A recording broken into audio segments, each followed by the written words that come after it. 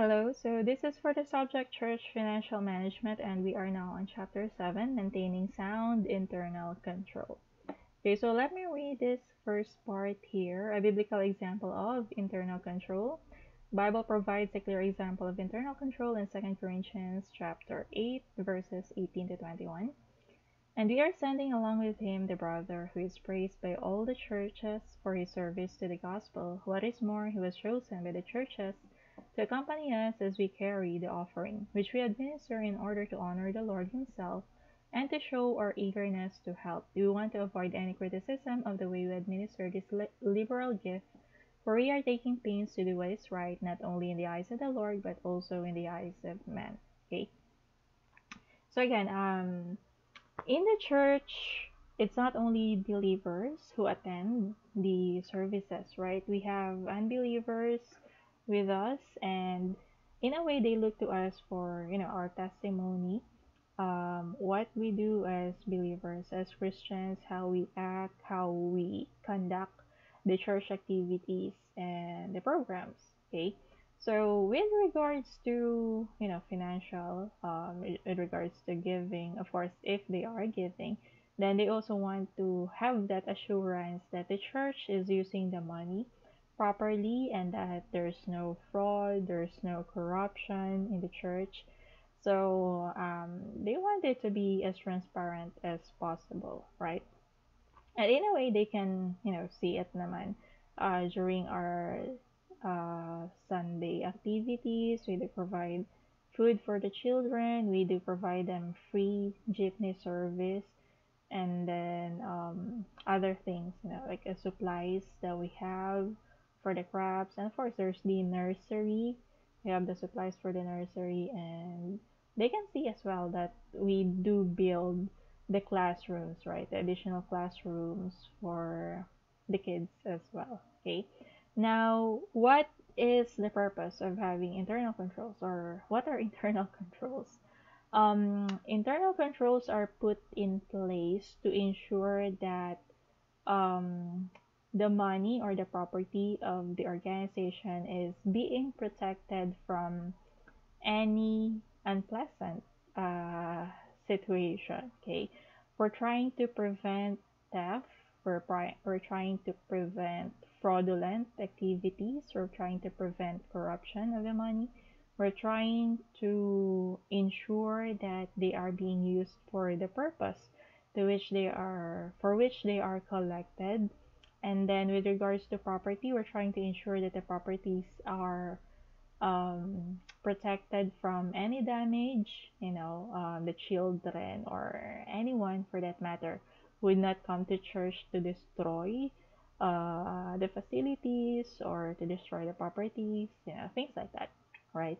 So internal controls are there to ensure the safety or to safeguard the property of the organization, okay? Not just from natural causes, but from acts of men as well, okay? And we're also trying to ensure, transparency. We'd like to assure people that the assets are being protected, okay? That we do have internal controls in place. Now, the Bible passage that we read here, essentially, it's what we call balance and check. You don't want just one person handling uh, the cash or handling the money of the church. There must be two people so that they would balance each other. They would check each other, right? That this person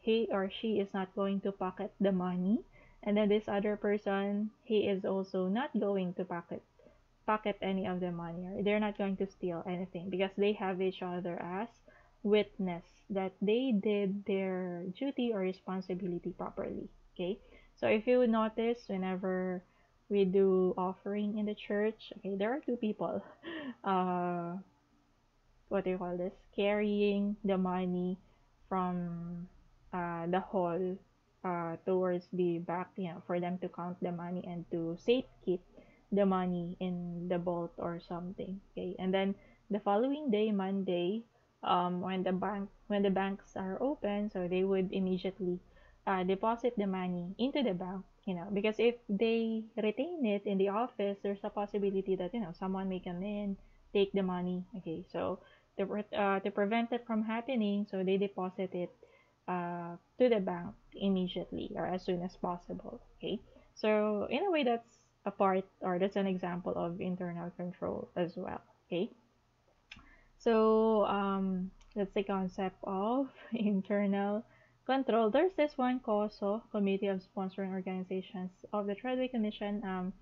In a way, they do operate mostly in the US, but they do have international operations, international certifications. If you're familiar with ISO, okay, I think they're the body giving the certification. But of course, their what do you call that? Requirements are quite um, tedious as well to do. Okay, let's discuss this one. COSO's integrated framework for internal control states that internal control consists of 5 integrated components.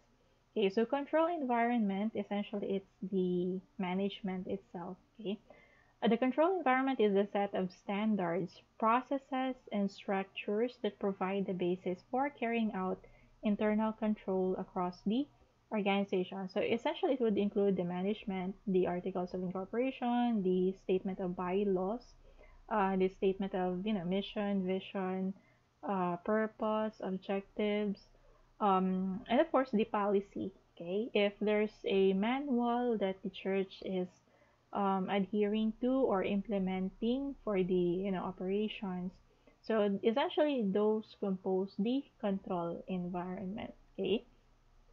In the manual, of course, they have different people doing their respective jobs, and then there is a segregation of duties. Different people are doing different things, and then of course they have that policy that the money must be deposited into the bank ASAP as soon as possible. Okay, so Sunday collections deposited on Monday morning, Wednesday collections deposited on Thursday morning, and then all disbursements, all expenses, all payments would be in the form of cash or would be disbursed to a specific person who would liquidate or provide the receipts, okay, that they spent the money on the specified expenses. Okay, if they paid it to the jeepney driver, so they have that document signifying the same. Okay, if they use it to buy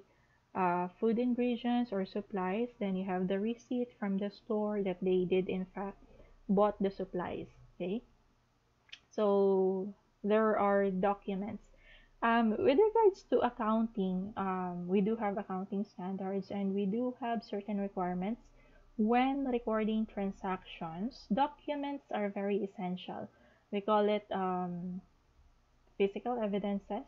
You can only record transactions that are properly supported by documents. You can't record a transaction if there is no evidence. So the evidence must be available. Okay, if you paid your workers, you have the pay slip or the payroll report wherein the workers sign their name that they did in fact receive the money.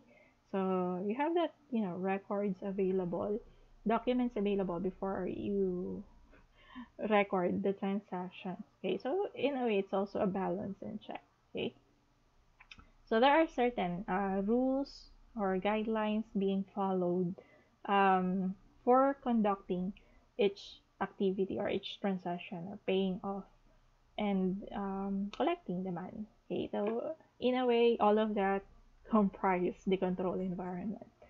Okay, next is the risk assessment. Risk assessment involves a dynamic and iterative process for identifying and assessing risk to the achievement of objectives. Okay, so risk assessment, is there a possibility that the money would be stolen?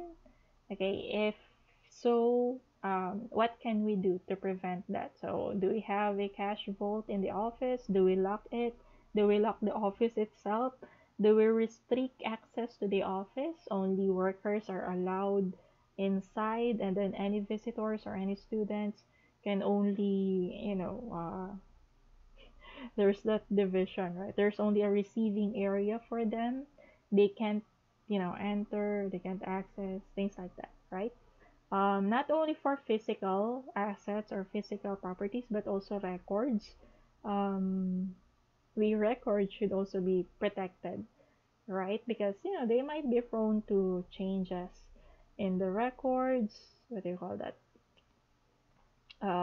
Deletion of the record. So there are those things, okay? And then other risk assessment, maybe damage the property. So that's why we have security guards or the men patrolling the area, making sure that no outsider would get in during, let's say, during the night or outside of, the conduct of the activities, okay?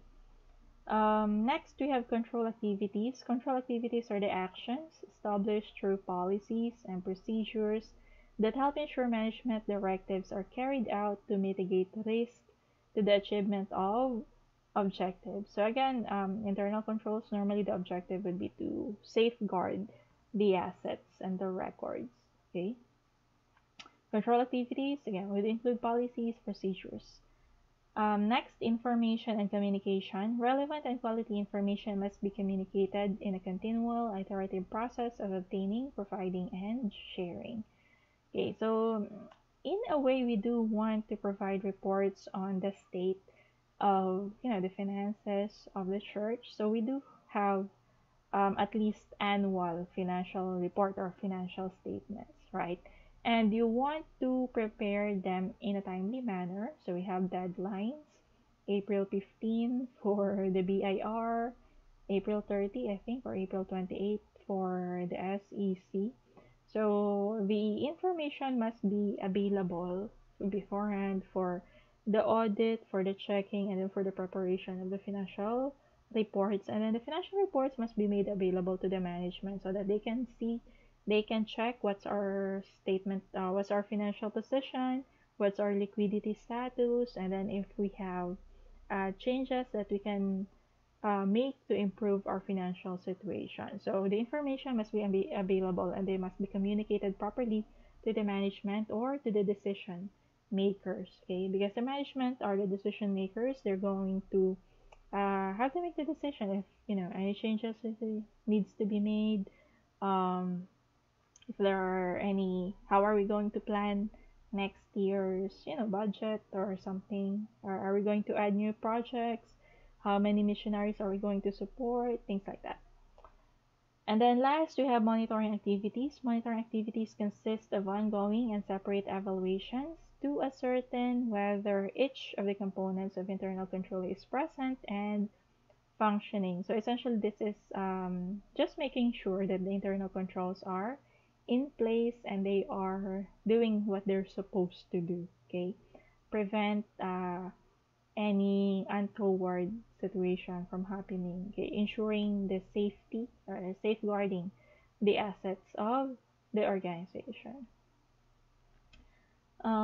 Practical applicability of internal control for churches, system of checks and balances, necessary to protect the church from intentional or unintentional acts that could cause a loss of the church's financial assets or that could result in misreporting of the church's financial information. Okay, intentional, of course, there's your intentional desire to steal from the church, from the money, or intentional desire to damage the property. Unintentional would be, let's say, errors in recording the amounts. Let's say collection is 50,000 and then in recording they only pressed 5000, okay, lacking 10. So it's unintentional, but it may cause a misrepresentation in the financial information. So that's why we do have balance in check. Someone prepares the document and then another person reviews or check it or audit it so that they can catch those types of errors, okay, unintentional acts. Okay, don't at the sorry before we do that. Internal control matters most relevant and most commonly addressed. Focus here is on internal control matters related to, again, safeguarding of assets, particularly in connection with cash transactions, relevant and timely reporting, compliance with applicable laws and regulations. Normally, the reports are needed to be, submitted to regulatory authority. So that's the compliance part with applicable laws and regulations. Tone at the top. For churches, of course, we have the belief of the management, the church leaders.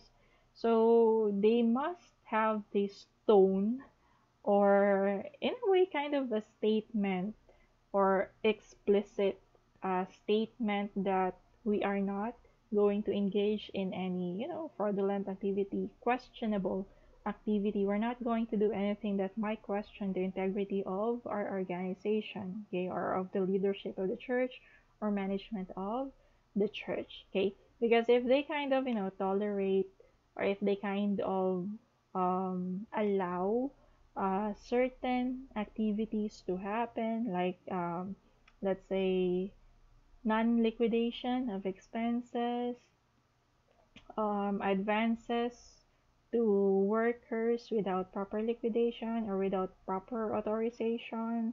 So that might be, questionable. So you don't want that to happen. So make sure that their policies are there and that they are being followed or implemented. If your church is led by people who do not respect sound internal control, financial integrity, and legal compliance, you should find a different church quickly. So again, implementation of guidelines or internal controls. If the church leadership is like, nah, let's do away with the liquidation. I don't want to make a liquidation report, or do away with what do you call this? Depositing it in the bank. Just keep the money here in the office. So, it's like they're not respecting sound internal control, financial integrity, and legal compliance. So, again, kind of questionable. So, it's better if the church leadership is adhering to the rules and regulations, and if they are implementing sound internal control. Okay, I'm gonna pause here because it's already 17 minutes. We're going to continue with uh, other types of internal controls.